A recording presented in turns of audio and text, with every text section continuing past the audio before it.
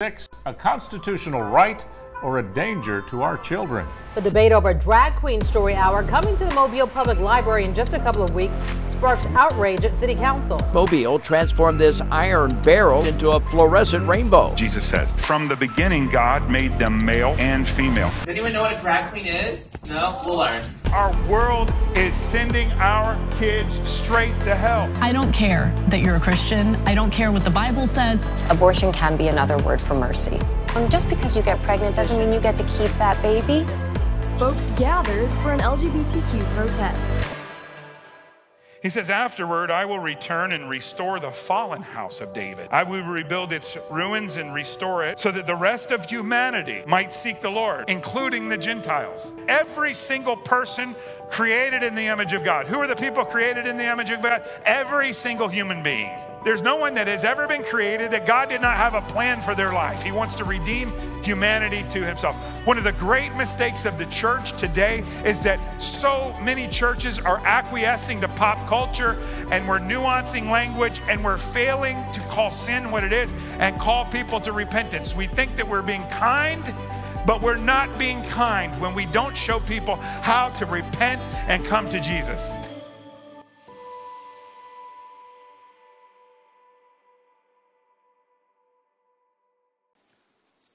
Welcome to Babylon, where we celebrate in the name of pride, sexual preferences in public, while high priests in drag dance in public and read storybooks to children, while demanding corporations, schools, hospitals, governments, and all people to demonstrate their endorsement or affirmation of this agenda as a state-held ideology or risk losing investment dollars, government grants, personal influence, or credibility. Welcome to Babylon, where we spend an entire month celebrating a sexual religion often funded by your tax money.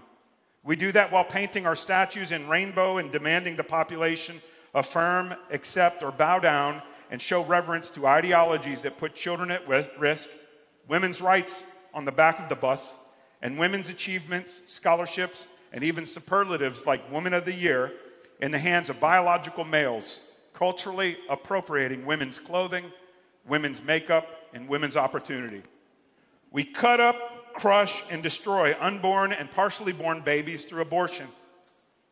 We do it in the name of health care, yet there is no health, nor is there care for that unborn child.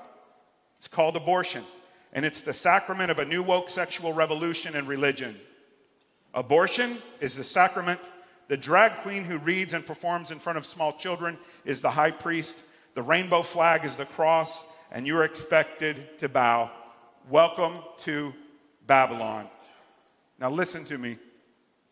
When the statue is rolled out and the pressure is turned up in your life, in your family, in your work, in your city, in your country, in your world, when the trumpet sounds at the hands of the kings of this age and of this world, and they demand that you bow, listen to me, Pathway. Don't bow, stand.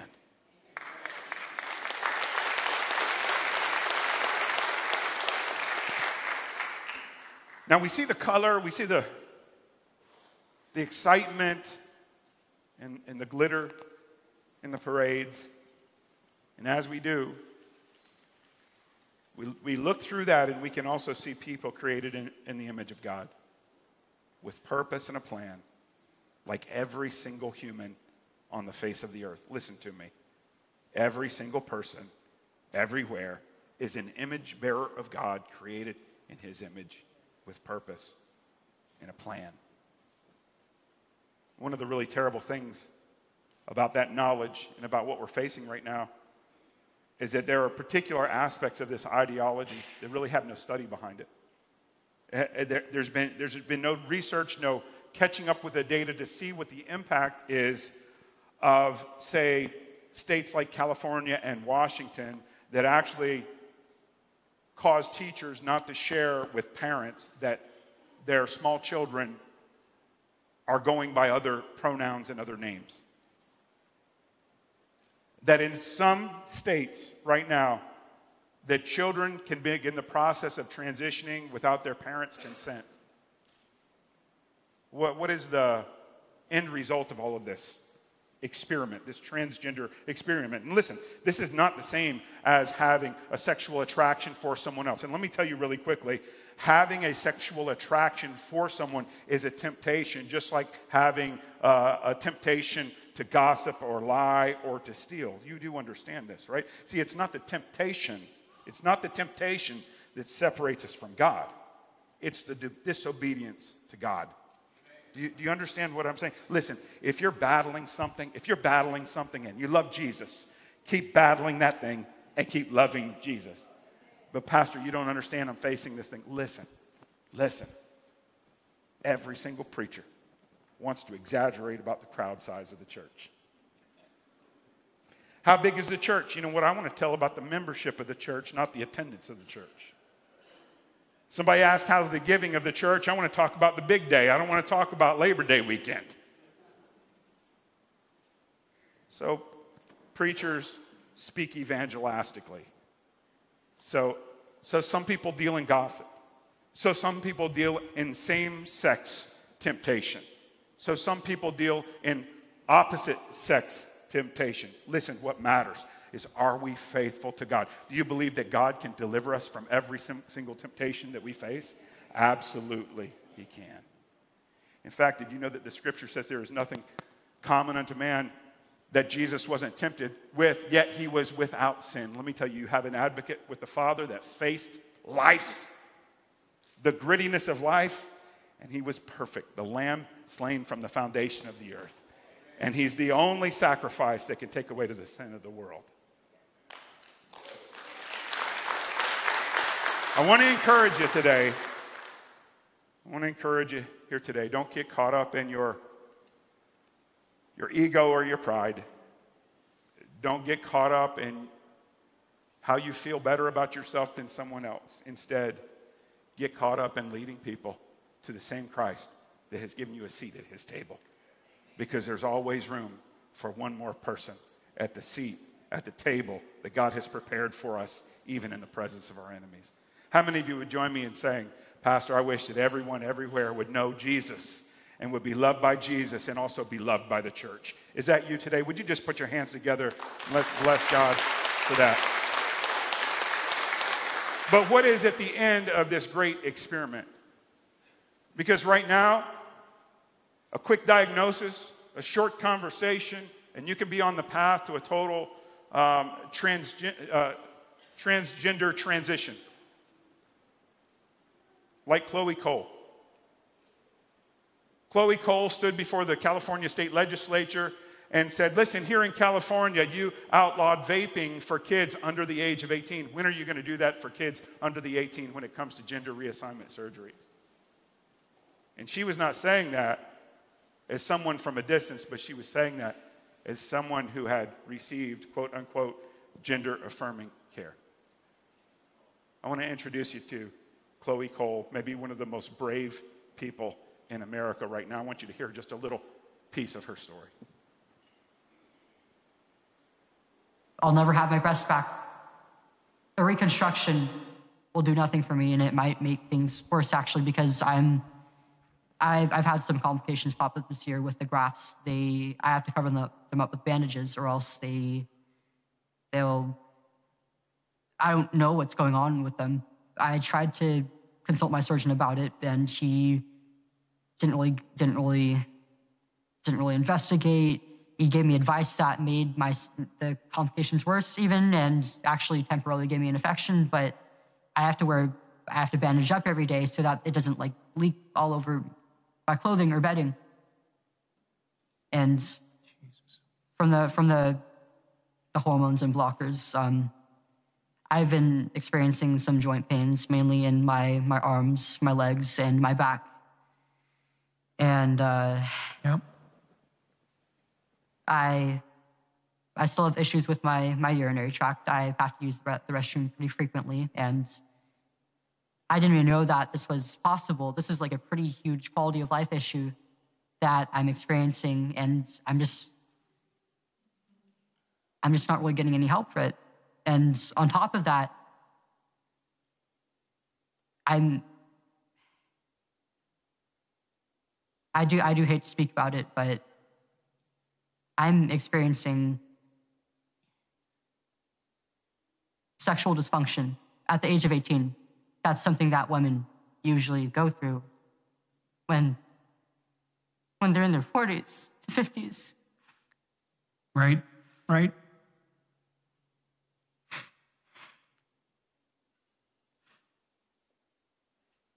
How was I supposed to know?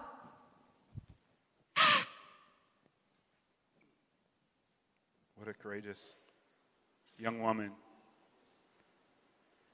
And you have to ask, where was a doctor who had taken a Hippocratic oath to do their patients no harm?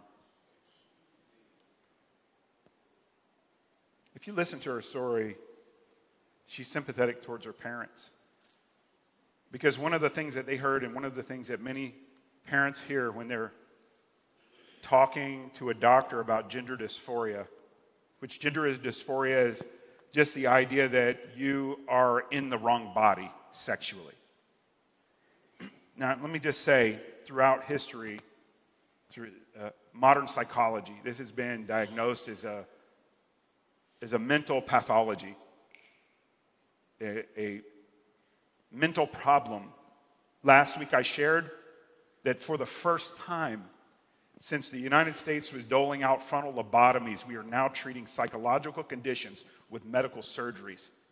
Let me tell you, frontal lobotomies, where an area of the brain is scrambled so that someone that is dealing with some kind of psychological disorder is rendered to be pliable and can be put away into some kind of institution. That's barbaric. It's barbaric. And the whole United States has deemed that to be so that these kinds of institutions no longer exist. You can see them. They're even in our own community, the ruins of places like this. Now, I believe that when we see the bodies littered across society, as Europe has already begun to do, they are second-guessing even supplying these kinds of surgeries to minors. But let me tell you, it's happening at places like Duke University. It's happening at children's hospitals, Boston, different places like that. It's a tragedy. She stood before the Texas legislature. She said, "I'm the canary in the coal mine." She was one of the youngest to be transitioned. She's met some others that were transitioned even younger than she was. And then today it's proliferated so that you can go on Instagram or TikTok and you can find transition justice, where there's all kinds of survivors that are coping with the ramifications of not being able to have children now. Complications, situations, conditions where their body is attacking them and they will be dependent on drugs for the rest of their life. Listen, that we are not treating patients, we are creating clients for pharmaceutical companies and medical companies. It is a tragedy. It's a tragedy.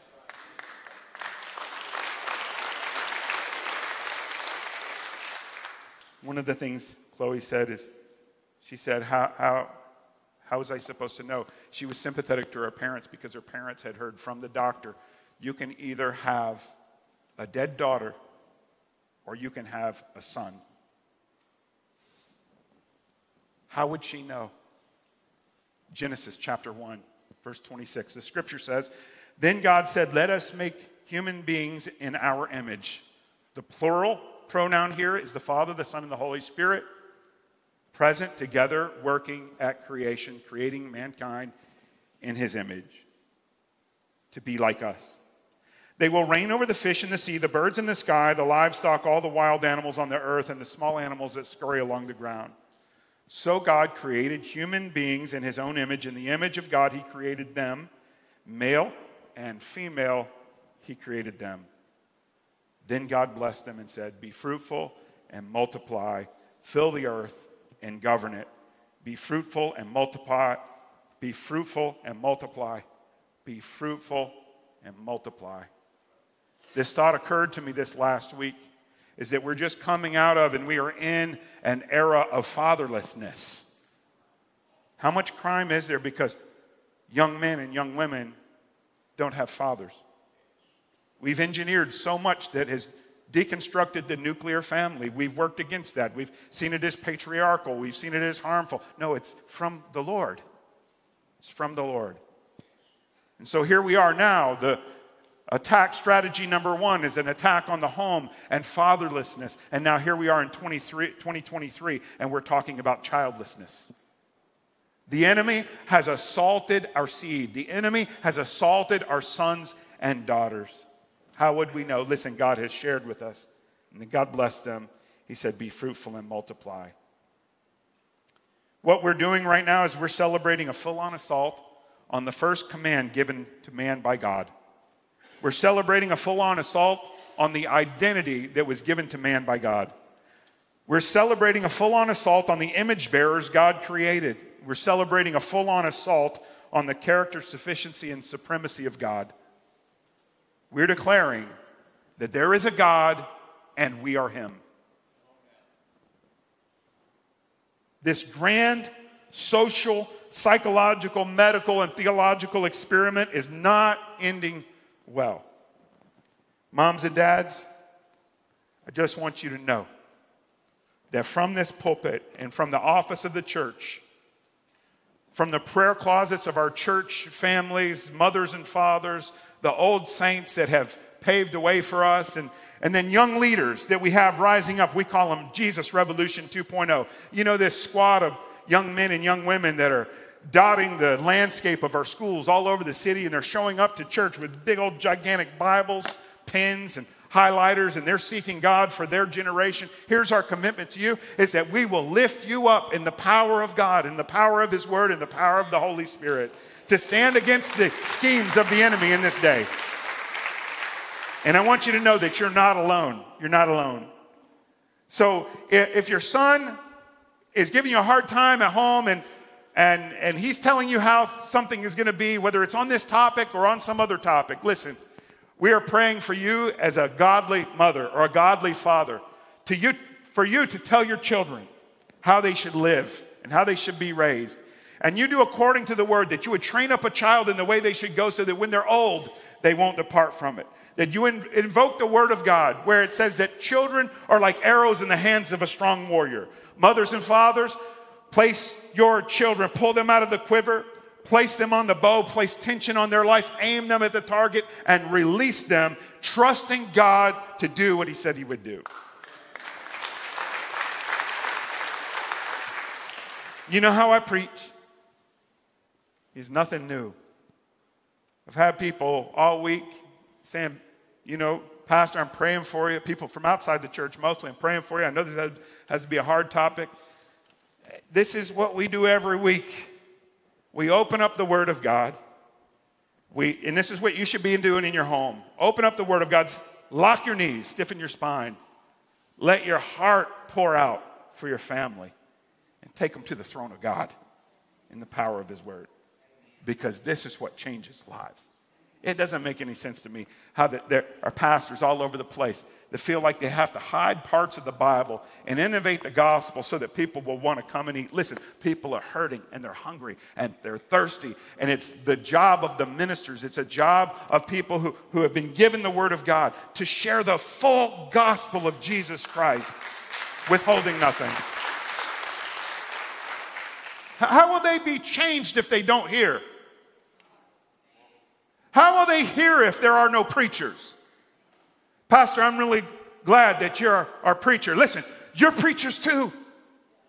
You're a preacher. How many of you love Jesus today? Just go ahead and read. You love Jesus today. Then preach the gospel. Preach the gospel. Preach it in your home.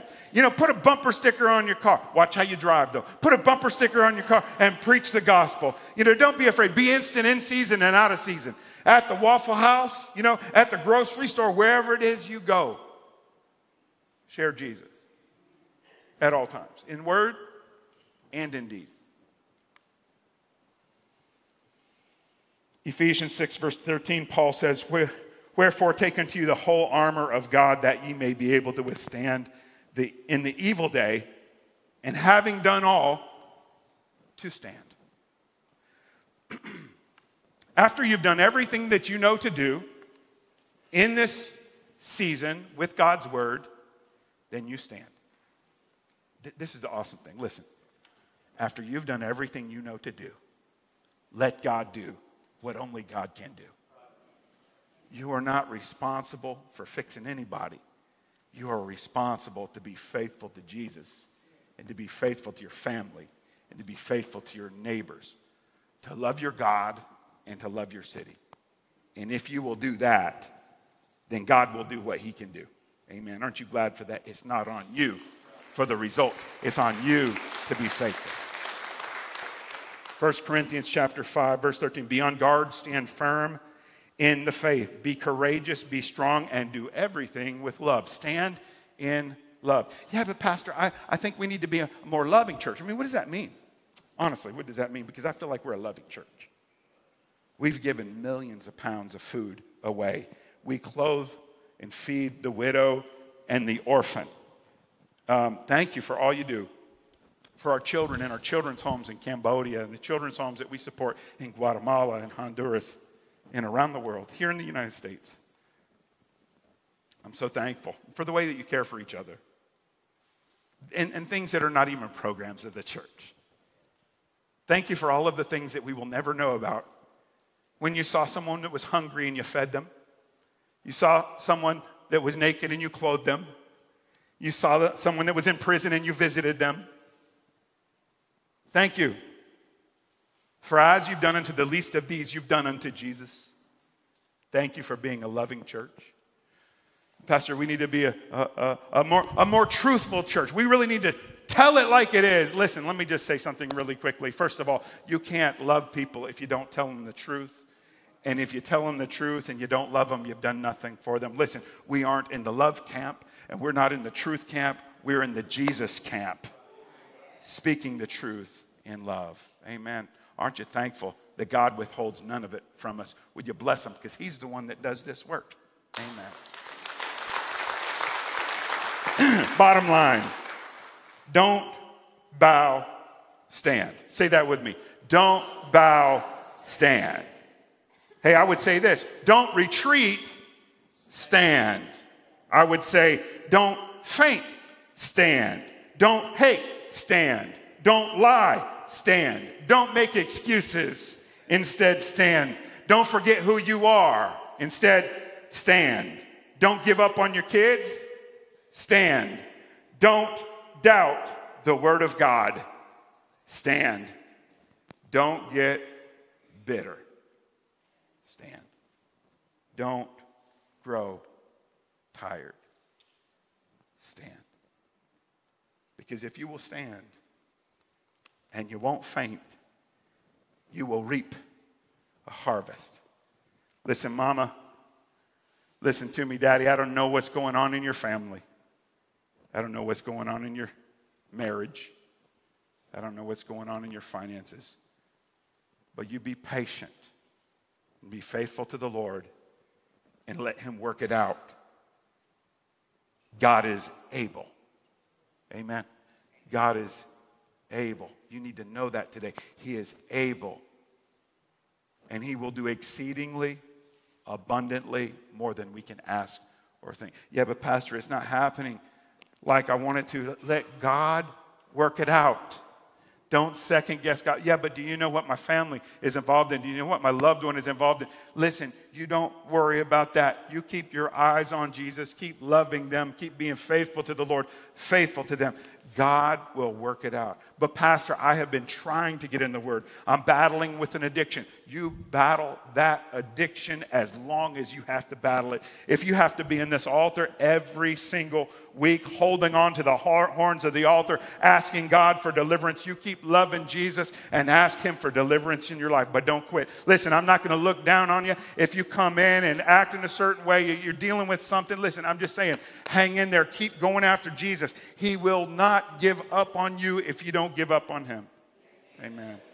Amen. Now,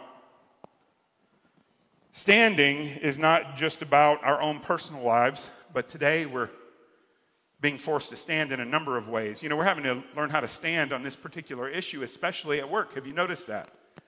Like some of you may be getting directives from your employer that you need to be using your pronouns in your signature line on your email account. This is happening right now. What do I do with that? Don't bow. Stand. Don't bow.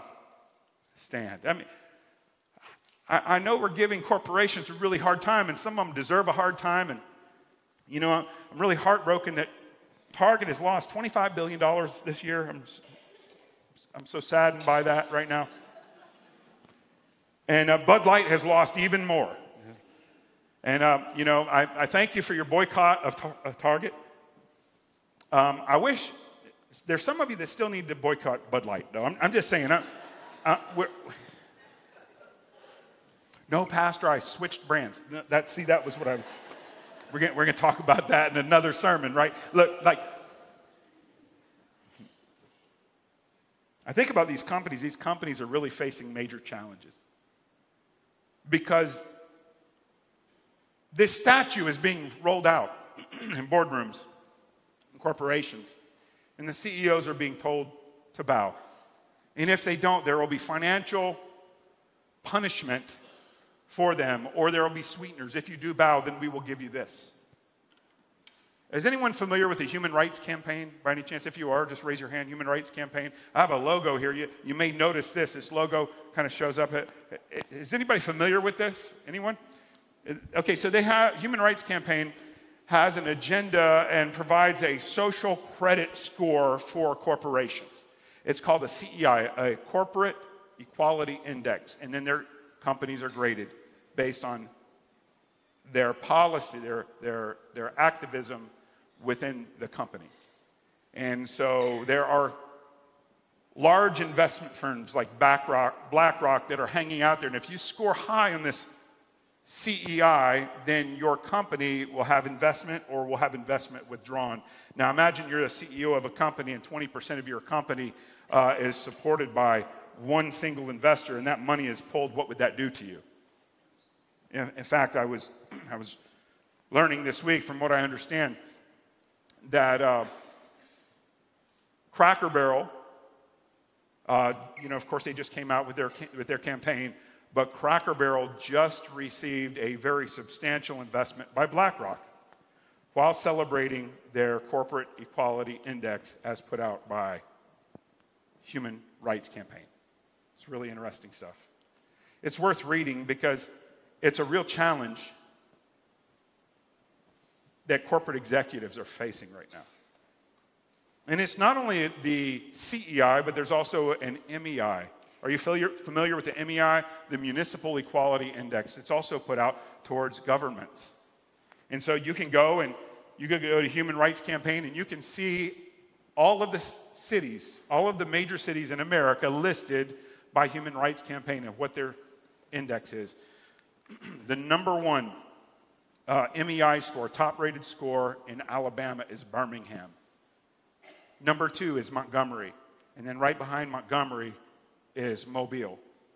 Some of these things are common sense things that might be there, you know, and then some of it is obviously activism that's placed right up against the best interests of the community. Like I think about the desire to roll out drag queens performing in Cathedral Square, right in front of the Basilica of the Immaculate Conception, what we call the cathedral, which is what Cathedral Square is named after. Why is there a desire to have grown men, old men, in dresses, appropriating women's makeup? Listen, it's crazy, right? If I was here preaching in blackface, would you think that that's racist? Is there any, I mean, just really quickly, would that be bigoted? Would that be racist of me? Okay, would it be inappropriate? Would that be considered a cultural appropriation? Yeah, it's not right. But how is it that men in woman face can show up and dance in front of the Basilica of the Immaculate Conception in public in front of families where children walk around? I don't understand the fixation here. Well, for one, Things like this improve municipalities' equality index. And these pressures are happening all over the country. Hey, would you do me a favor? And would you put on your prayer list to pray for your leaders? Pray for your leaders. Don't you know that we have some really good leaders in Mobile? Do you know that? Like, I'm not here to give anybody grief. I'm not here to make life more difficult on anyone. But let me tell you, our national leaders, our state leaders, our county leaders, our city leaders are facing tremendous pressures. And listen, I just want you to know, I'm at the front of the line in praying for our leaders. I don't care what your political affiliation is. I don't care, what logo they're wearing. I am committed to praying for our leaders. Many of them are my friends. I'm speaking cleanly. I'm talking to them. I'm lifting them up in prayer. And I'm believing that God is going to help us. How many of you would join me in praying for our leaders? Come on, would you just... Thank you. I want to share one of our challenges here. Let me show you the Visit Mobile Facebook. I'm not going to get into Memphis. I'm not going to get into that. But this is a post that was put out by the Visit Mobile Facebook page this week. This is funded by your tax dollars, county and city taxes. You paid for this message.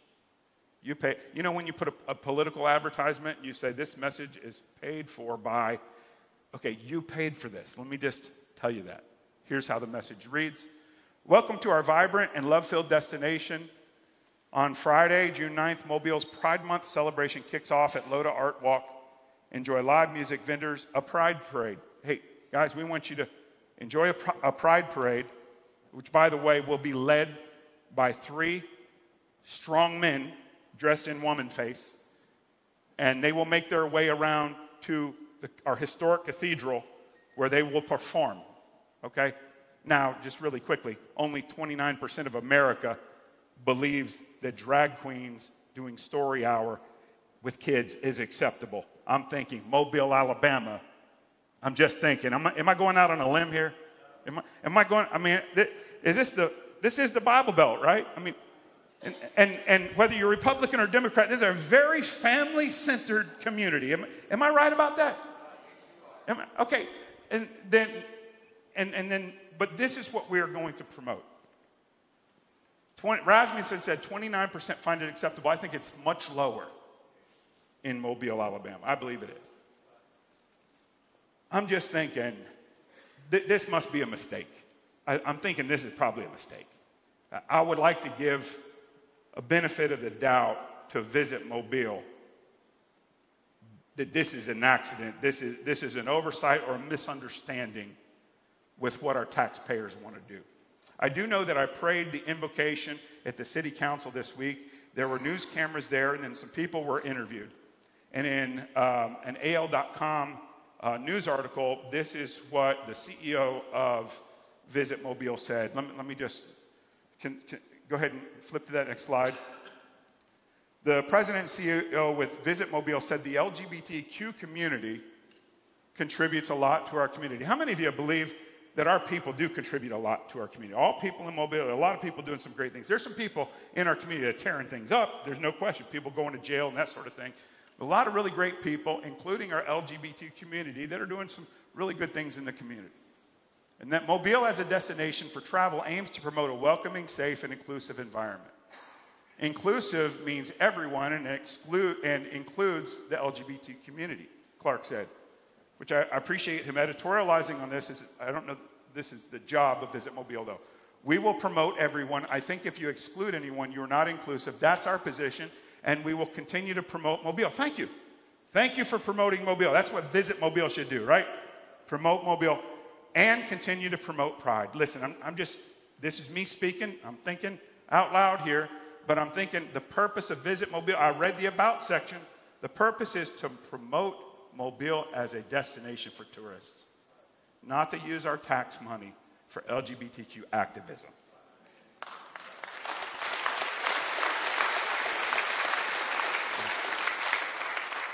Actually, I was thinking about it's a pretty nice arrangement that a particular ideology that espouses a set of beliefs can apply to the city for funding. to promote this particular brand of lifestyle. I'm wondering what would happen if Pathway Church applied to the city and to the county commissioners and to the city councilors, saying we wanted our budget to be funded almost exclusively by city and county tax money. Do you think somebody would be upset about that? Anybody? Maybe the LGBTQ community. Maybe the truckers. Maybe the atheists. Maybe the Lions Club. Right? There's all kinds of people that might object to that. Here's what I think. I think we ought to pay our own bills. And we ought not to leverage the tax dollars, the hard-earned money that could have gone to your kids' school uniforms, that muffler you need to get fixed, the extra room you need on your house or your first house, instead of funding activism. Oftentimes it's coming from agendas and agencies outside of our city. I'm just putting that out there.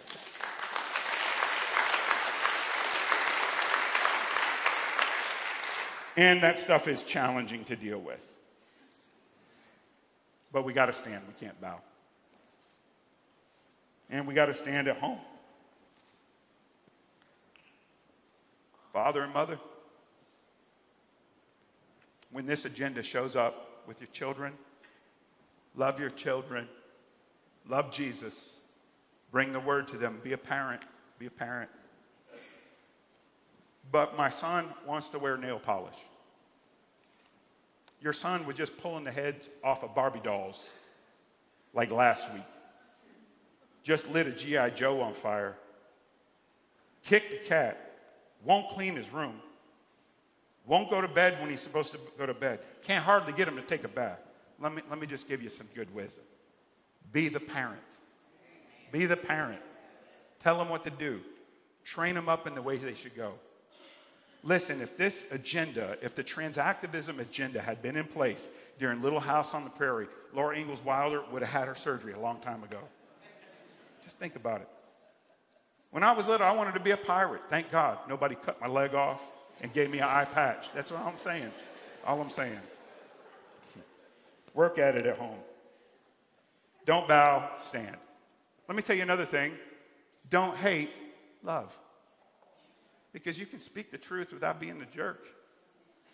Right now, the problem is we think there's certain truth and certain opinions that are more equal than others, and some should be spoken, and some should be platformed, and some should be financed by the government, while others, should be silenced and be called bigotry.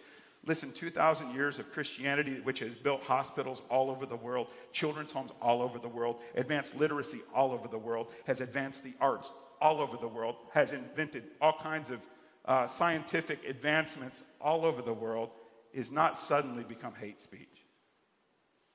Jesus laid down his life, and he took it up. And there are now billions of people all over this planet that are not bigots. But they're standing in truth. Don't be afraid to stand. Stand at home. And when you stand, love people. Don't hate, love. Don't neglect, protect. Pastor, how are we to do that? Listen, because everybody has a place here in our community, except people who are abusing children. People who are grooming children does not have a place in our community. Repeatedly I've written something like that, or I've said something like that, and I've had people say, yes, but priests are some of the biggest abusers, are the biggest groomers in the world. It's a very easy answer for me.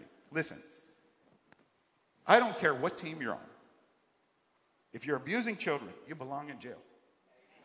Teachers, people in the LGBTQ community, pastors, cops, everybody.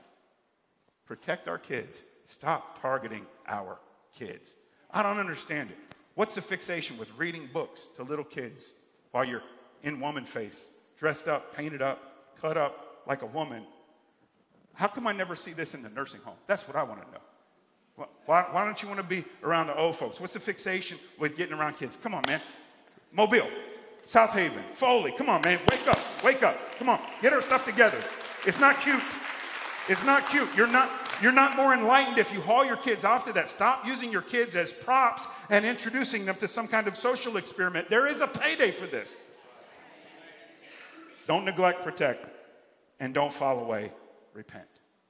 Daniel chapter 3. We find ourselves at a statue that's been rolled out and people were called to bow. King Nebuchadnezzar made a gold statue 90 feet tall, 9 feet wide, and set it up on the plain of Dura in the province of Babylon. Then he sent messages to the high officers, officials, governors, advisors, treasurers, judges, magistrates, and all the provincial officials to come to the dedication of the statue he had set up. Please stand with me, would you? So all these officials came and stood before the statue King Nebuchadnezzar had set up.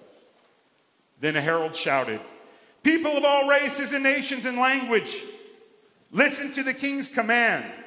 When you hear the sound of the horn, when you see the rainbow flag, when you hear the trumpet blast, the sound of the horn, the flute, the zither, the lyre, the harp, the pipes, and other musical instruments, bow to the ground to worship the king's gold statue." Bow to the ground, and you better use the right pronoun.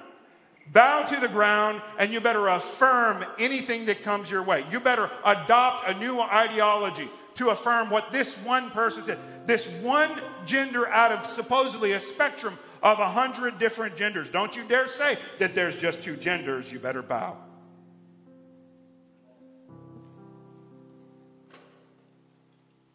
So at the sound of the musical instruments, all the people, whatever their race or nation or language, bowed to the ground and worshiped the gold statue that King Nebuchadnezzar had set up.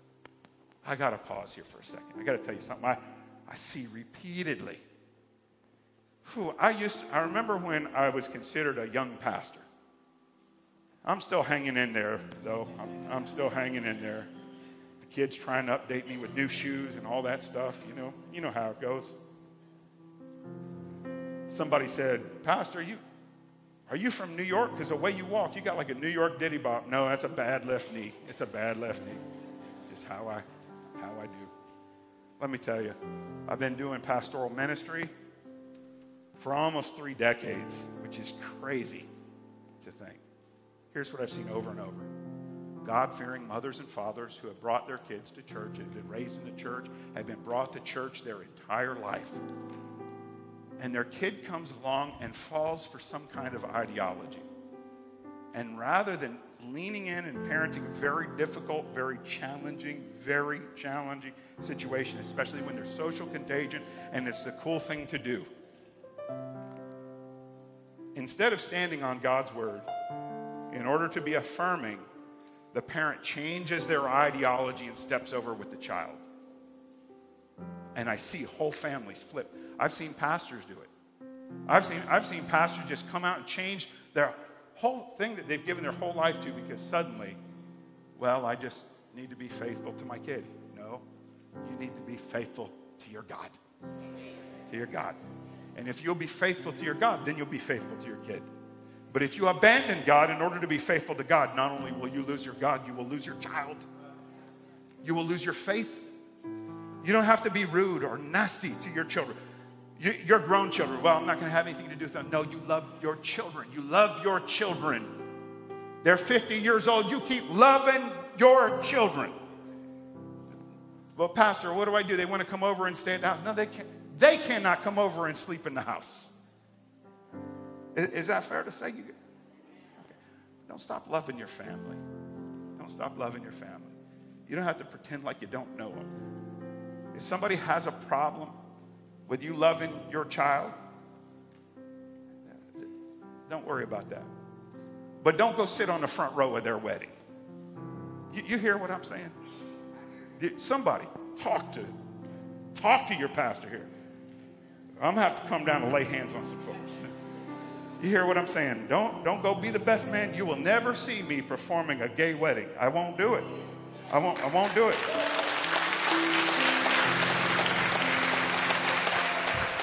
Why, Pastor, that's hateful? No, because I believe in the Word of God and I believe there's an eternity. And so you can have 1 minute, 1 hour of avoiding conflict and lose your soul. What does it matter if a man gains the whole world, gains everyone's appreciation, and loses their soul? No. Here's what I pray. That God will put their hands over our children. And God will keep our children. God will bring revival. Maybe the problem is that there's a bunch of preachers that quit preaching the Word of God. Now, I don't think it's just that there's preachers preaching against the Word of God. I think there's some preachers going, I'm not preaching that this Sunday because Brother Smith, he gives really good in the offering. No, listen, let me tell you something. I don't care what you give.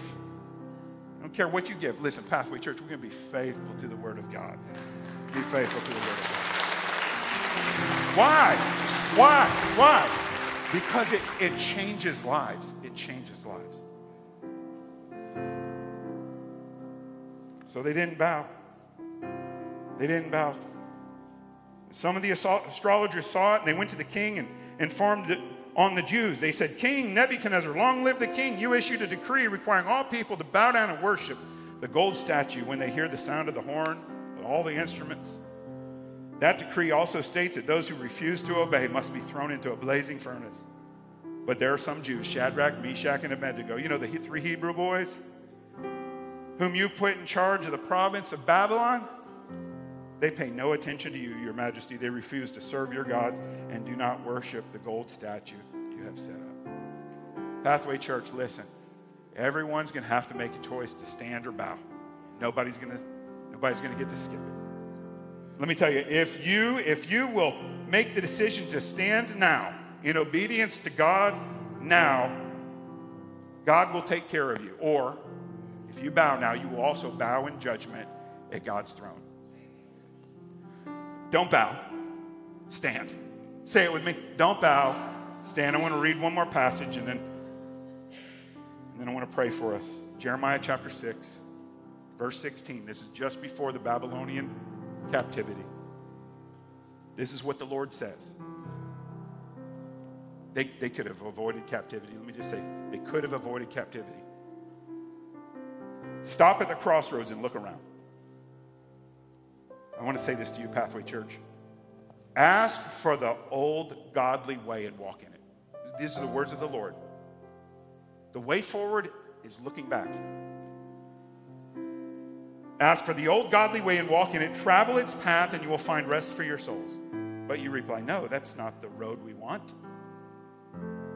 Lord, I posted watchmen over you who said, listen for the Lord, for the sound of the alarm. But you replied, no, we won't pay attention. Therefore, listen to this. All of you nations, take note of my people's situation. Listen, all the earth, I will bring disaster on my people. Why would God bring disaster on people? And what will he do? Listen to this. The disaster is the fruit of their own schemes. What is it that God gives us when we sin? He gives us our sin. He gives us our free will. We say, God, I got this on my own. I've got this all by myself. And then God says, okay, you can have it all by yourself. That is the fruit of your own schemes. God doesn't send anyone to hell. God doesn't sentence people to hell. We've chosen hell, and the door is locked from the inside. If God was so loving, why would he do?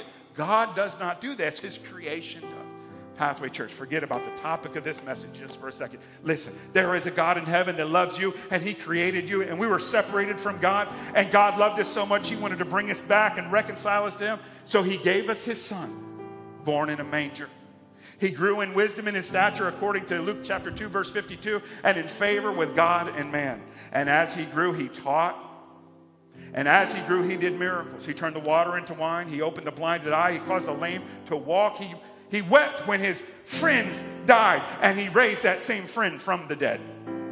And for doing all of these things, what happened? He was put on trial. He was arrested, put on trial. He was beaten. He was crucified. He was killed. And they threw him in a cave. Let me tell you something. Between the time they took him off the cross and the cave, there was a couple men that came and took care of him. One was Nicodemus. Nicodemus was a man that was ashamed of God, that he was a religious elite. He snuck to God under the cover of night, snuck to Jesus to talk to him. First great convert. That as Jesus is hanging on the cross, this great man, member of the Sanhedrin, would come and take care of the body of Christ and put him in a grave that could not hold him. Because 3 days later, our Christ arose from the dead. He appeared to 500 witnesses. He ascended as people watch, and he sits at the right hand of God making intercession for us. We didn't come in here to bash anybody. We came in here to get close to Jesus. Don't bow, stand. Don't bow, stand. Give your heart to Jesus. Don't sin. Love Jesus. Don't quit. Don't be weary in well-doing. Don't faint. The Lord loves you. And he died for you. And you are on his mind. You are not too far gone. Your family is not too far gone. He's paying attention to you right now. And he's in this place. Amen. Won't you bless God today? Amen. Amen. Hey, would you lift your hands to the Lord right now? Father, we love you. We thank you for your grace. Thank you for working in our lives. And thank you for, why would you waste your time and lay down your life and go through so much pain for us? Lord, we thank you for doing it. We honor you for doing it. Father, thank you for offering us salvation and redemption. Transform us and heal us today. Father, there are needs in this house, and we ask that you administer to us. Bless our city. Bless our nation. Lord, your word says, if my people who are called by my name will humble themselves and pray. Lord, if we'll seek your face, if we will repent, Father, you will hear from heaven. You will heal our land. You will forgive our sins. Father, we pray that you would do this in our lives today, that our hearts and our lives will be focused on you. And Lord, we'll thank you for that today. With every head bowed, every eye closed, you say, Pastor, I'm not in relationship with Jesus. I want to be in relationship with Jesus, the one who laid down his life for me. I want God to forgive me of my sins right now, right where you are. Just slip up your hand really quickly all over this place if that's you. Amen. God bless you. God bless you. God bless you. God bless you. Amen. God bless you. Up in the balcony, God bless you.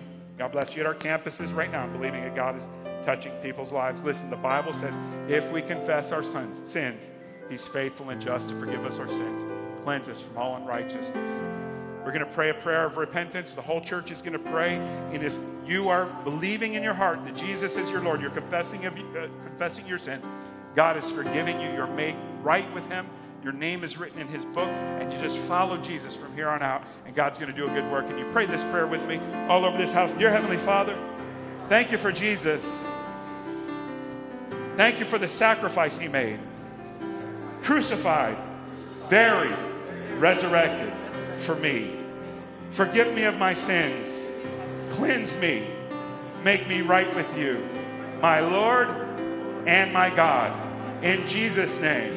Amen. Come on all over this place. Let's bless the Lord.